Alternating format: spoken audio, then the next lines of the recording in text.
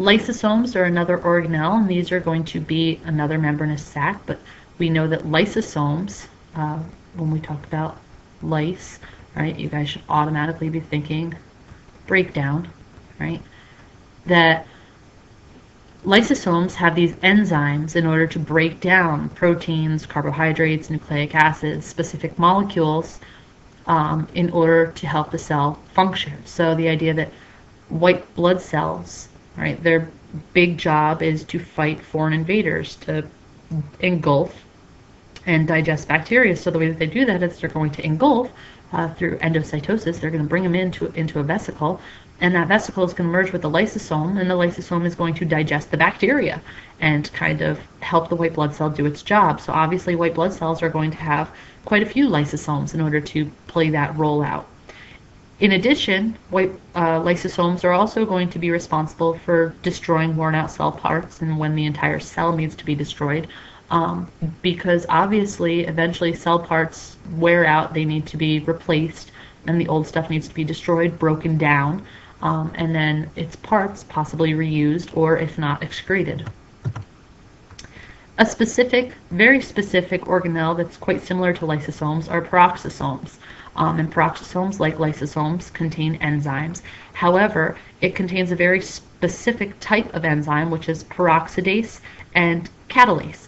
And these two specific enzymes are a really huge role in what the peroxisomes do, and that's because the peroxidase, as the peroxidase breaks down substances, it actually releases hydrogen peroxide as a waste product. Hydrogen peroxide is actually toxic to healthy cells, so catalase, its other enzyme, breaks down that hydrogen peroxide to kind of nullify the toxicity. Peroxisomes are going to be abundant in liver and kidney cells, and they play huge roles in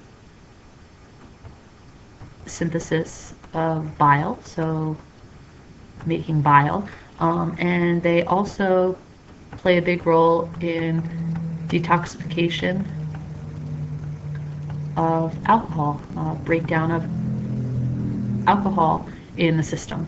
So they kind of have a very specified job. Then we have the centrosome, which previously in biology we really talked about the centrioles, and really the two centrioles equals the centrosome.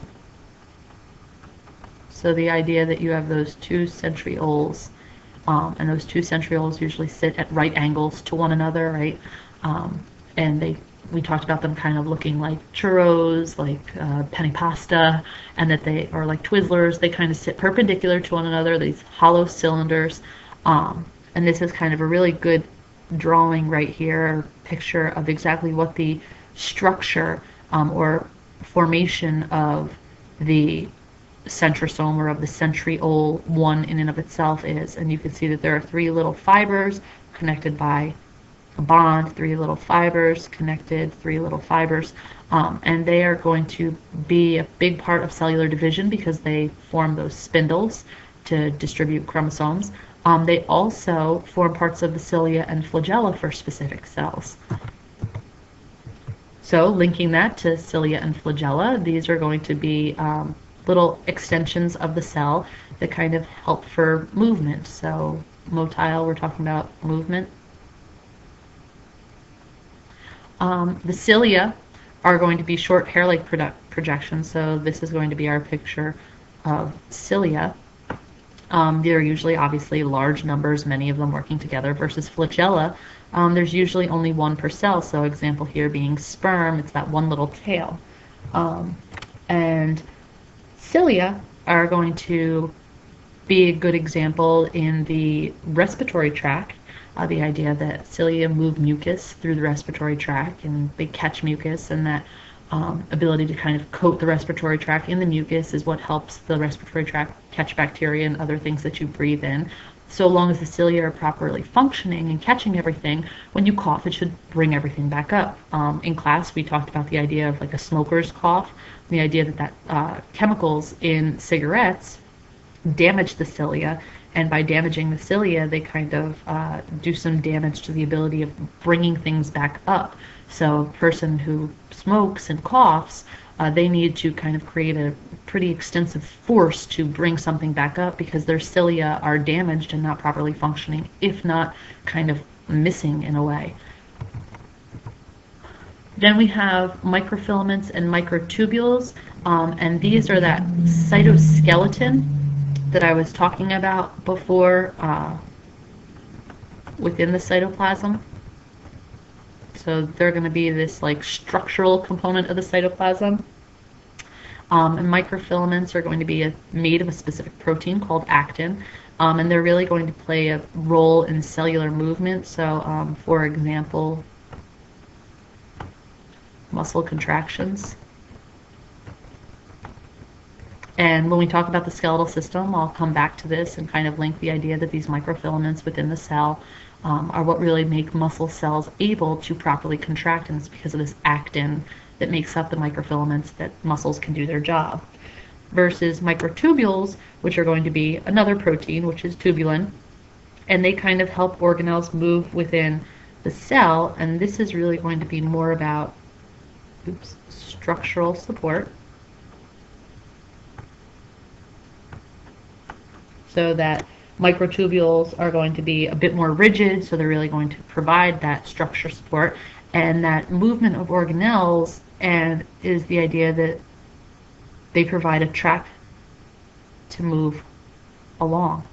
So it's almost like they're like a pathway for cell organelles to move along within the cytoplasm. This is kind of demonstrating the idea of a microtubule being this long structure here versus our little microfilaments that are going to be in this particular region, and kind of creating this whole network of proteins that are kind of providing structural support within the cytoplasm. We also have inclusions based on just like the word. They're included into what we talk about when we talk about the cytoplasm. They're not really actually an organelle, right? We're really talking about chemicals when we talk about inclusions, but they are technically part of what's going on in the cytoplasm, and that's because they're temporarily in the cytoplasm when they're moving into the cell, when they're moving out of the cell, when they're being transported throughout the cell. These are these different chemicals that are necessary for cellular functioning. So the idea of nutrients, glycogen, lipids, right, specific pigments like melanin, things that are in the cell temporarily because they're needed, they're being created, they're being used, but we include them, so we call them inclusions when we talk about what's in the cytoplasm.